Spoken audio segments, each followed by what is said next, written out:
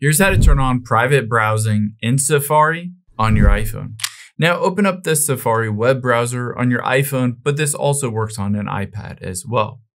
Now to enable the private browsing, aka where it doesn't capture any of your history or search results, it's all wiped out after you close out of the tab, all you need to do is tap on those three dots at the very bottom right. Now you'll be able to see at the very bottom right, it says all tabs with those two squares. Just tap on that.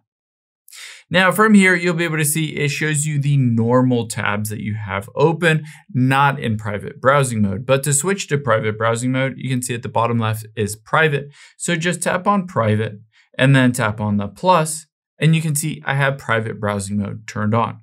If you don't see private browsing, the reason for that is an issue in your settings associated with screen time. So just open up the settings app on your iPhone and we're going to go into some content restrictions within screen time. So scroll down from here, tap on screen time, scroll down, tap on content and privacy restrictions. Keep in mind, if there is a passcode associated with this that is set by a parent or you will have to know that password to turn this off.